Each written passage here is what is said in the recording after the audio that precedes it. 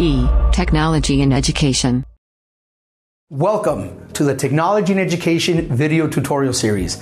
I'm your teacher, Moises Godoy, and thank you for letting me come into your classroom today and highlight the amazing capacity of this technology. One of the powerful features of the Pilot X is the Flex 11 software. I know as teachers, it is daunting to learn new software. Not only is it daunting, but we don't have time, right? The class moves on. There are many needs in the classroom. But I found that the Flex 11 software is really easy to use. So let me explain one of the first features.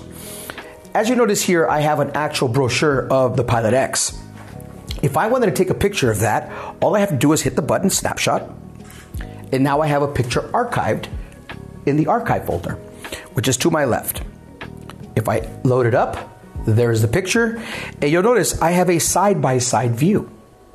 That gives a teacher the ability to show the document and then model on the right side what you want your students to learn. That's our Snapshot feature. I want to thank you again for letting me come into your classroom today and demonstrating this amazing technology. I would like for you to contact us at any time to consult with us and see how we can better understand your needs at your campus or your classroom. I look forward to hearing from you soon. Tell a friend.